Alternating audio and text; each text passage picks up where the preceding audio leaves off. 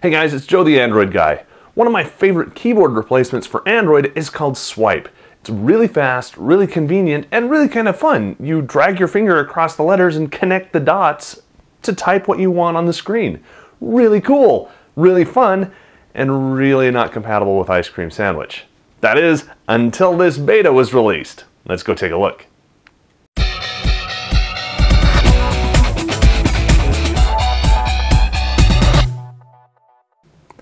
This is my Galaxy Nexus running Android 4.0 Ice Cream Sandwich, and as you can tell, I've got Swype running down on it. First of all, you'll notice that the little swipe path down here is orange instead of a kind of a light blue. That helps you recognize that this is the latest version. How does it work? Just like all the others, this is very cool. Very simple, very easy, very fast, just like you're used to.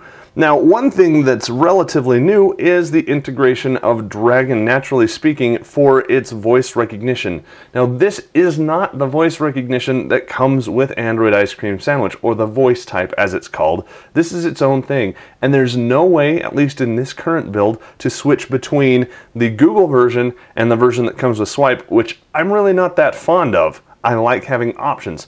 Just how good is this voice recognition? Let's take a look.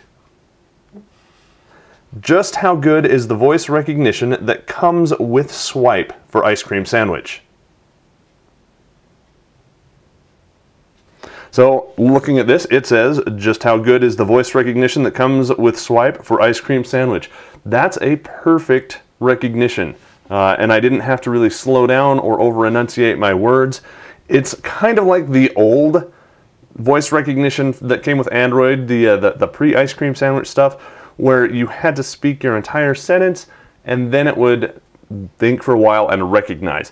Not necessarily a bad thing. In fact, that kind of helps with the recognition, because it can put the words into syntax to determine what they should be, rather than determining the word all by itself like the new voice dictation mode kind of does. Overall, very good. If you would like a copy of Swype Beta that works with Ice Cream Sandwich, you don't have to run it on Ice Cream Sandwich. It'll run on all the other Androids that Swype would run on. You can go ahead and get that from swype.com. If you want a link over to the beta site, head over to pocketnow.com so you can download it directly from there. If you like this kind of stuff, make sure you give the video a big thumbs up.